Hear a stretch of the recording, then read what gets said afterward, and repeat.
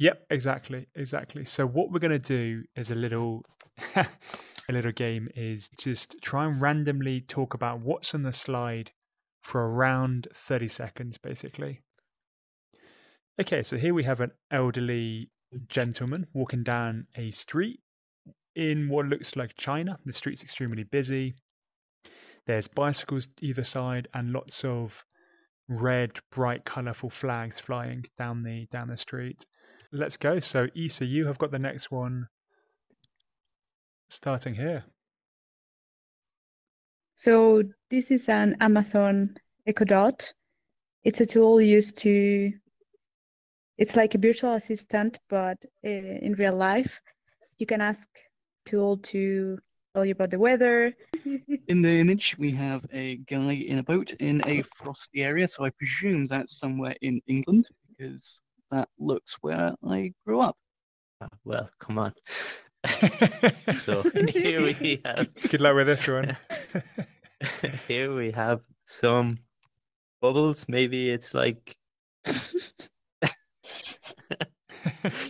We have some red bubbles on the right, blue bubbles on the left. It could be the bottom of a glass of sorts. Pretty abstract. Here we have an Amazon Prime box, cardboard box, which is around, I'd say around 50 centimeters by 30 centimeters by 50 centimeters, I'd say. And inside there could be a range of things from perhaps a microphone to maybe a PlayStation, for example. This is phone, and we can see all different apps this person has. This is a representation of our society nowadays, so we can see social media tools such as Snapchat.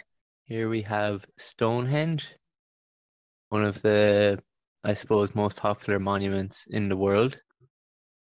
It was kind of unknown why it was built or how it was built, but often said that it was for sort of religious rituals or. And the house is looks somewhat affordable. It's got a slanted roof to keep the rain off, and white walls around it with no windows though. So if you lived in that house, you wouldn't be able to see too much of what's going on outside it. My first car, it was just this terrible little Peugeot that wasn't anything suited like this car was for off-roading. And unfortunately, I grew up in an area with lots of fields and things like that, and we always had to go over them if there was a road closed. So we are giving now Bernard feedback, and let's begin.